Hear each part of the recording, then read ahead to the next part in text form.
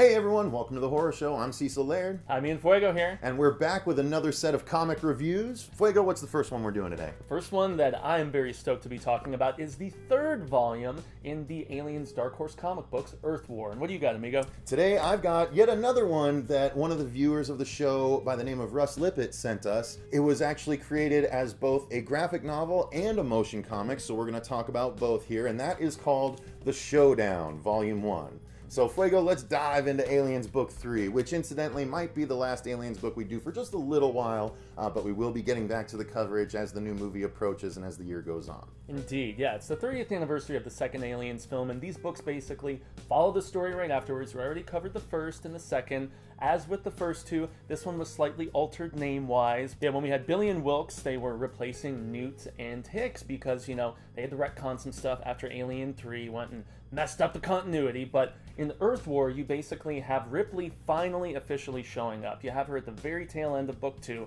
This one explains what happened and why she wasn't in those first two volumes. She was essentially plucked right out by the company as Hicks and Newt were sleeping, and they sent her back to LV-426 because they're like, yeah, they may have blown most of the place up, but that derelict ship was still there. And there was still... what was actually, in my opinion, kind of a ripoff straight of Aliens. It was It was Ripley being sent in with an entirely new group of Marines that didn't know what they were in for. Yeah, it was a bit of a point of contention I'm going to have. Yeah, kind of a bit of unoriginality by Mr. Mark Verheiden. I loved that first volume so much, and then you know how much I enjoyed the artwork in the second volume, but this one, Sam Keith's artwork didn't do it for me. The storytelling was very rehashed, way down to the fact that Newt ends up finding a young girl who is running around on Earth, which is now filled with aliens, and Newt wants to go save her. And so, yeah, not exactly the most original thing, but the one interesting thing that they do is that they go to the alien homeworld, and Ripley has this big plan to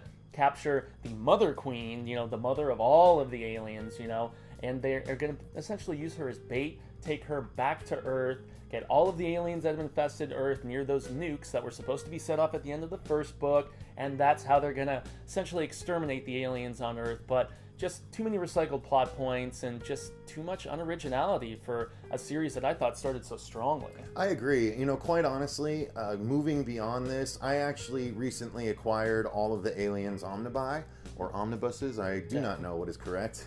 I was enjoying the idea of them continuing the Part 2 story so much that I pretty much dove in and I was like, yeah, let me get all of it. What I'm excited for now is no longer the continuation of Newt, Hicks, and Ripley's story. Unfortunately, it was done sort of in such a subpar way throughout these series that I'm ready to move on and see some completely new stories dealing with the xenomorphs. So that is possibly the best way to explain how I felt about this particular volume. Yeah. However, I will say that I definitely enjoyed the artwork more than Fuego did, judging by the feeling I'm getting based on what he said. I'm a huge fan of Sam Keith. He's been an old favorite of mine ever since The Max back in the 90s. That comic book that was then turned into MTV, a liquid television, right? MTV show. And then he's done various Batman stories along with some other things. I can't recall exactly quite offhand. I know he's done one called For Women, some other lesser known Sam Keith books, but his art style has always remained the same. It was very interesting as an experiment for me as a reader to see what Sam Keith could bring to the Aliens lore. And it was interesting, is kind of the best way I can put it, unfortunately. I mean, the thing is, Sam Keith's artwork isn't meant to be scary. Like, no. I think he was trying, but it wasn't coming across. There wasn't the graphic gore. Like, there was some gore, but it wasn't, like, as effective, I think, as the more realistic artwork in Book 2 was. It was mostly his representation of Ripley that I just didn't like. The way he drew the character, she drew like an 80s model, almost. Like, with like the short crop, hair type thing. And, like, her lips were always, like, teeny tiny and always lipsticked up, and it was just a weird portrayal of this character that sort of symbolized feminism as opposed to femininity. Absolutely. You know what I mean? Yeah, by the second movie, she had become less feminine, and when you got to the third movie, when she's shaving off her hair and everything. Way less. So for them to almost like backtrack with her appearance-wise, it's very strange. Yeah, it just didn't make as much sense, and then it doesn't help with the unoriginality of the story. When it started so strongly with the first volume and the world building and expanding on, you know, just the alien mythology, I just felt like the volumes got progressively worse. Yeah, unfortunately, I agree with you. So, you guys, if you're planning on reading the Aliens books, look at it this way. Both Volume 2 and Volume 3 were only 4 issues long. So, they're not going to take a lot of time to get through. If you want to be the completist, I would say go for it. Again, and if you're like me and like Sam Keith, you might appreciate it even more. Honestly, the first book is the one that I think was the best, which is why for the 30th anniversary, they just put it back out. Deluxe hardcover. They switched the names back to their, the original context, which I thought was good. And so that is the one to seek out. With a name like Earth War, I think my hopes were really, really high. And as you pointed out to me after you read it, you're like, there wasn't really much Earth War going on. No, it was very... The last issue took place partially on Earth. And even then, it was like, this is not what I would consider an Earth war. Yeah.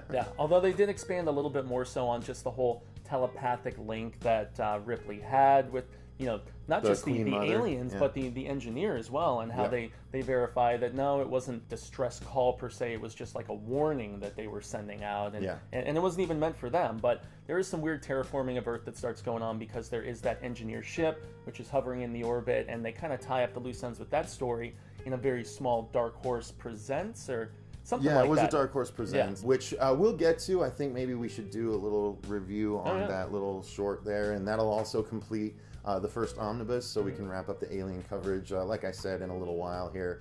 But I think that's going to cover Aliens 3 Earth War, right? Indeed, yeah. And honestly, a lot of the stories that they told after that had nothing to do with the film characters. Much stronger than this, trust me. Cool. So. Well, I'm excited then. Yeah. I'll keep optimistic. So with that said, I'm going to go ahead and move into the Showdown, which was written by Russ Lippett, and the art was done by Tony Giraldi-Brown. Awesome artwork. Yes, that is definitely one of the shining things about this volume. Now, basically what this is about is, the premise is Satan, once in a millennia, will hold a race in hell in which any creature residing in hell can enter and try and win their freedom, right? If they win the race, they win their freedom. Sort of Death Race-ish, right? If you're going to liken it to anything else, it's Death Race was the same thing. Inmates got to race for their freedom in a race that would end in people's demises. Indeed, and yet in this you see just about every kind of creature imaginable, which is what's cool there's about vampires, there's werewolves, there's freaking zombies, there's Frankenstein type guys. There's like a half human, half pig hybrid. There's skull murderous faces. Clowns. There's a guy called the Freak. That's who knows what he's wearing, like a cow skull on his face. Skull faces were my favorite though because they were obviously rip-offs of the Misfits. They were called the Mischiefs, and they had the devil lot going on and everything. And then there was like the crimson hooded dudes along with them. So I mean, very original with just the various personalities involved in the race, and all of them being different and distinctive. With the premise like that, Satan holds a race that people can, win their freedom out of hell, or creatures can win their freedom out of hell. That sounds awesome, right? Totally. So I was ready to go, and I started reading, and it's like, okay, Team 1 is this, and they get a couple of pages, right? And then Team 2 is this, and they get a couple of pages, right? And then Team 3 is this, and they get a couple of pages, right? And then Team 4 is this, and they get a couple of pages, right? Yeah. And if you see the problem, that was my problem as well. Pretty much nothing else All happened. it was 13 teams being introduced to us over the course of the first volume. Now, I guess if I had known that going in, I would have been less frustrated by it. Yeah. However, it need to be said that it was frustrating when you get a volume of something that advertises a race and there's no actual race going on. It's just a little bit of character development for each of the teams, and not even so much that I'm really, I'm not really attracted to any particular team. I don't really care about any particular one based on the 3 or 4 pages that each of them got. Yeah. So I think that's a little bit of an issue when you're taking an entire volume to set up a thing. I don't know. I just think it was packed with too many teams trying to be introduced, and it left me wanting the thing that I thought I was going to get. Yeah. That said, let's talk about the artwork, Fuego. Oh, the artwork was fantastic. And, but one more story thing I can point out is that there was at least a little bit of a love story type thing going on, with one of the zombie girls. It was like a Betty Page type. Then you've got the Frankenstein type guy, and that was cool. A little star-crossed lover kind of thing. Yeah, but that's about the extent of it. Although being, a hopeless romantic at heart, I did kind of dig that. But, yeah, the artwork is where this really, really shines because so distinctive with each of the creatures. They look fantastic. And the thing that I liked a lot about the motion comic was that they gave a musical flair to each of these teams, and it almost gave them even more personality.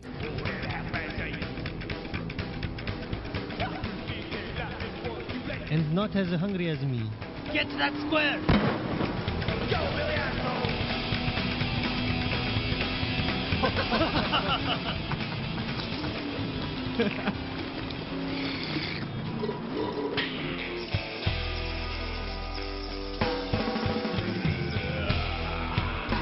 I agree, and that is where we should go ahead and move into the motion comic, because what I was talking about was specifically the graphic novel. The motion comic, in my opinion, is definitely where the Showdown shines.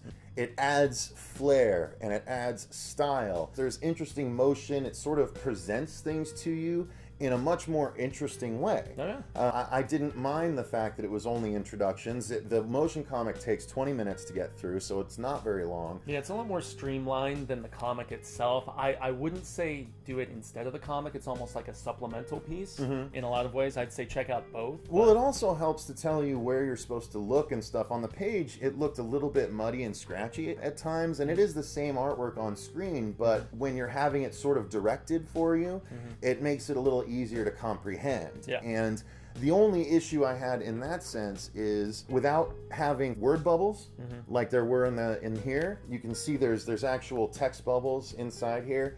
The motion comic does not have those, and so sometimes it's a little bit tough to tell exactly who is talking while the thing is being presented to you in the motion comic, but it's not like it breaks it or anything like that. Oh, not at all, but I think some of the dialogue could have been turned up just a wee bit in the mix at times, you know, especially since there's other sound effects and, you know, bits of music, like little cues that, you know, cut in and cut out, and so I thought the voice acting was decent enough, but there were certain characters that shined a little bit more with personality than others. Now, bearing all that in mind, I do also have to say that I am very much looking forward to the next volume of this, because I think that's going to be the money, you know? We're about to actually start this thing, and we're going to see what happens with all these characters. So I think what he might have done is he came up with this idea. I'm talking about Russ, and I'm not speaking for him. This is what I perceive perhaps to have happened. He had this idea for a really cool race, and he's like, well, let's get people invested in all the racers, right? All the people involved in the race. We need to know who they are. I can't just start with the race. Yeah. So I think that's what happened. He's like, okay, well, the first volume will be the introduction of the racers. The second volume will be the race.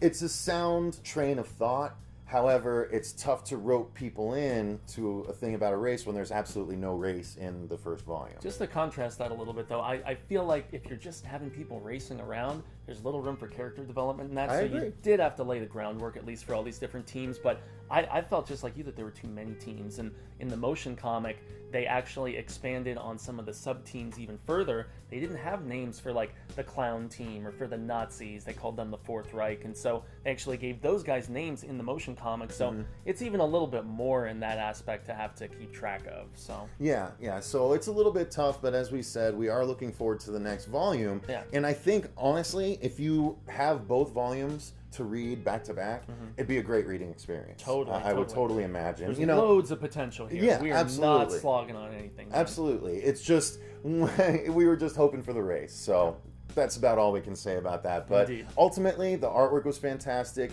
and the writing was good too. Oh, yeah. It was just the way the ultimate story is being presented left a little to be desired. But again, good writing, great artwork.